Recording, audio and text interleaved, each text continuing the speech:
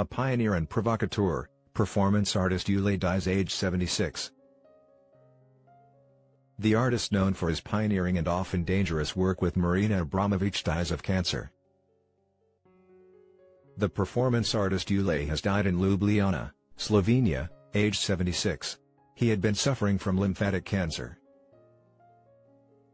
Born Francouville Vlajpin in Germany, Ulay and his then partner, the Serbian performance artist Marina Abramović, became renowned for 14 relation works.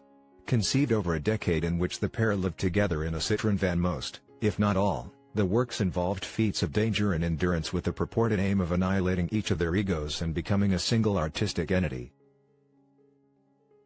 In Light/Dark from 1977, Ulay and Abramović knelt opposite one another and slapped each other across the face with increasing ferocity. 3 years later, the work Rest Energy saw Ulay point a drawn bow and arrow at Abramović's heart. A slight movement of one finger could have killed her. In a series of performances called Nightsea Crossing, the pair sat in chairs opposite each other for 7 hours a day. The Lovers, Ulay and Abramović's final work together, commemorated the end of their relationship. Starting in April 1988, each started walking from opposite ends of the Great Wall of China, Ulay in the Gobi Desert and Abramović by the Yellow Sea. After walking more than 1,500 miles each, they met in the middle and, without speaking, bade each other farewell. The performance caused amazement. "Every time I came to a village, the entire village would come and look at me," Abramović told the art newspaper. Ulay first found fame as an artist after moving to Amsterdam and becoming a photographer for Polaroid. Experimenting with the film and cameras the company gave him, his Polaroids from the early 70s explore his own identity, depicting him cross-dressed or self-mutilated.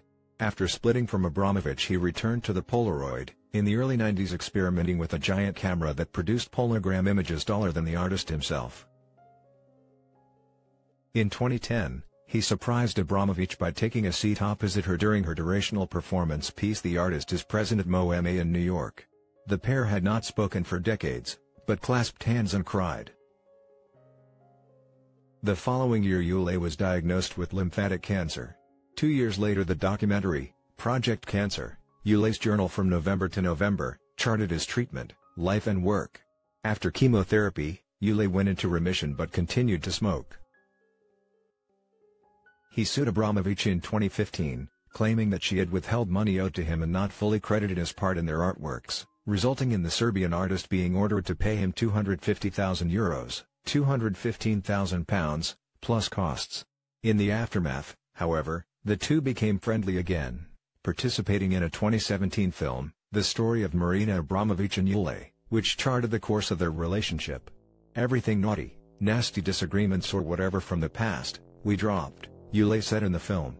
"It's a beautiful story, actually." Ulay's gallery, Richard Saltoun, confirmed Ulay's death with the statement, "Ulay was the freest of spirits, a pioneer and provocateur with a radically and historically unique oeuvre, operating at the intersection of photography and the conceptually oriented approaches of performance and body art. His passing leaves a momentous gap in the world, one that will not be so easily replaced."